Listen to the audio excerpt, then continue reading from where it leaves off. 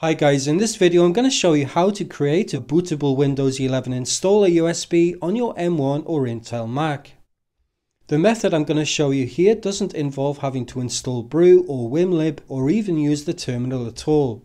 The Mac I'm using in this video is running macOS Ventura, but the steps would be the same for Monterey or Big Sur. The first thing that we need to do is download the Windows 11 ISO from the Microsoft website.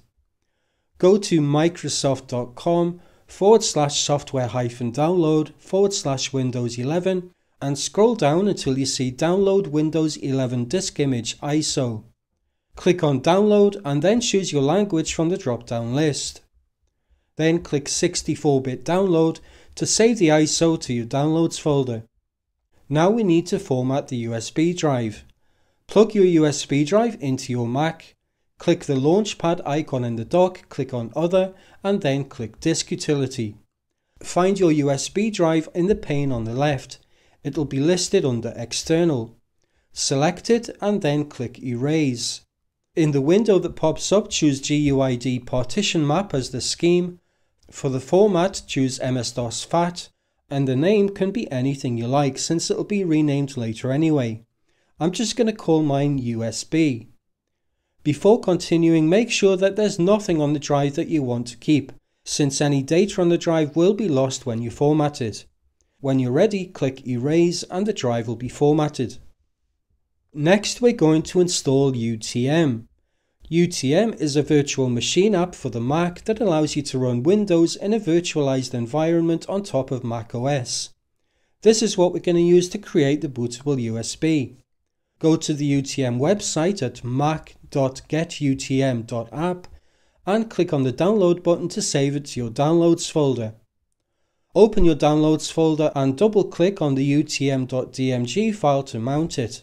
Then you can drag the UTM icon into your applications folder.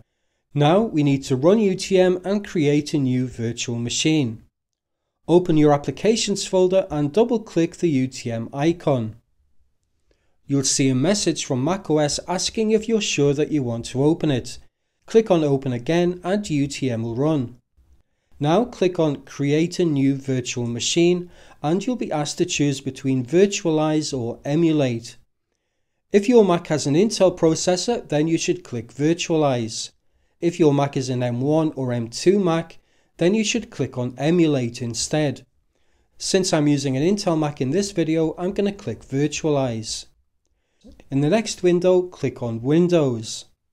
Then in the next window, click the Browse button under where it says Boot ISO Image, highlight your Downloads folder in the pane on the left, and select the Windows 11 ISO file you downloaded in step 1. Then click Open, followed by Continue. In the next window, you'll be asked how much memory you want to give to the VM. Since I've got 16 GB in my Mac, I'm going to give it 8 GB or 8192 MB. The CPU cores can just be left as default. Click Continue. Leave the amount of storage as the default 64 GB. Click Continue again, then Continue again, and finally click Save. This will create a new virtual machine for running Windows. Now we're going to install Windows 11 inside the VM we just created. Click on the big play button in the main window and the virtual machine will run. You'll see a message asking you to press a key to boot from CD.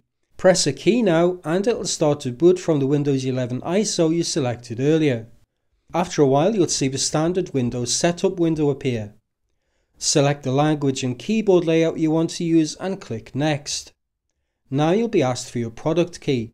Click on I don't have a product key and click Next. Next, you'll be asked which version of Windows 11 you want to install. It doesn't really matter which one you choose since we're only going to be using this installation to create the bootable USB. I'm just going to choose Windows 11 Pro and then click Next. Tick the box to accept the license terms and then click Next again. Now you'll be asked which drive you want to install Windows on. UTM automatically created a virtual 64 GB drive for us when we created the VM. This will be automatically selected so we can just click on Next. Now Windows 11 will start to install and it's just a matter of waiting for it to finish. The VM will reboot after the installation, and you'll again see the message asking you to press a key to boot from CD or DVD. This time don't press a key because we want to boot from the Windows 11 we just installed and not from the ISO. Once it's finished booting, you can select your country, choose your keyboard layout and choose a username and password. Then you'll be asked to set 3 security questions. Again, what you choose for this doesn't really matter since we're only using this installation to create the USB. Click on Next again and eventually you'll see the Windows 11 desktop appear. The Spice Guest Tool setup should automatically run and install some additional drivers. Once the install is done, click on Finish. Now you can connect your USB drive to UTM. If you unplug your USB drive and then plug it back in, you'll see a pop-up appear asking if you'd like to connect it to the VM. Click on Confirm and then click on Allow, and the drive will now be accessible in Windows 11.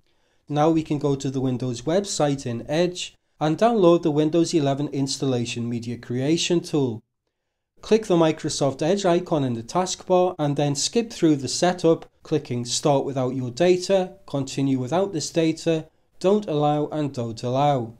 Then go to the Microsoft website at microsoft.com/software-download/Windows 11 and scroll down until you see Create Windows 11 Installation Media. Click on Download Now and it will be saved to your downloads. Now it's time to run the Windows 11 Installation Media Creation tool and create the bootable USB drive. Click on Open File and Windows 11 setup will start. Accept the license terms, then choose a language and click on Next. Make sure that USB flash drive is selected and then click Next again. Now you'll be asked to select a USB drive. Make sure that your USB drive is selected and click Next again. After a few minutes, you'll see a message saying your USB flash drive is ready. You can now eject your USB drive and use it to install Windows 11 on a PC or on a compatible Intel Mac. You can now close the VM and delete it by selecting it and clicking on the trash can icon.